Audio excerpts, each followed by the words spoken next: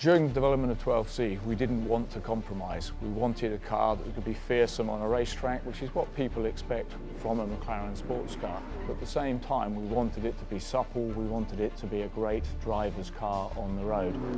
So it really is a Jekyll and Hyde, it's an and car. It is a comfortable car every day and it's great on the track.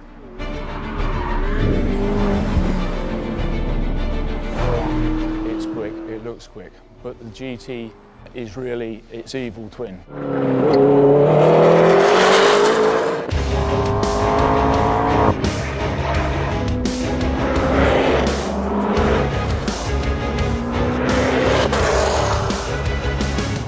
McLaren's not only one of the most impressive engineering companies of the world, but also, you know, they're one of the top Formula One teams, and we've had the privilege of working with the Formula One guys, both on simulation, engineering guys, CFD designers, and some of the test drivers.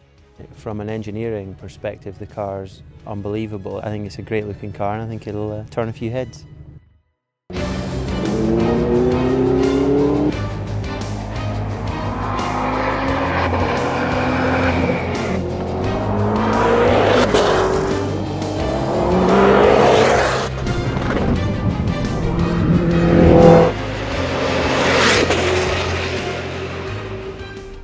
It's perhaps surprising to a lot of people that the GT3 version of the car has less power than the road car.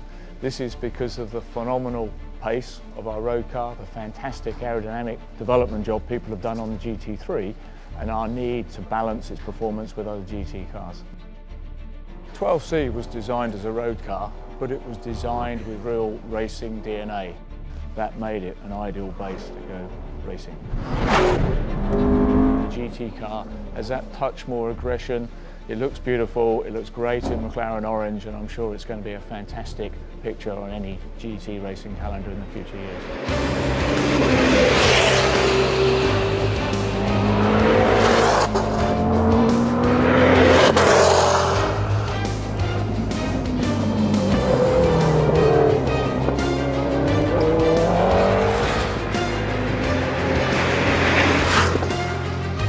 We believe that we've developed a great GT car. What's important to us though is that the customer experience is better than any GT customer has experienced before. So we're determined that the cost of ownership, the quality of service that customers have will be unlike anyone has seen in this class of racing before.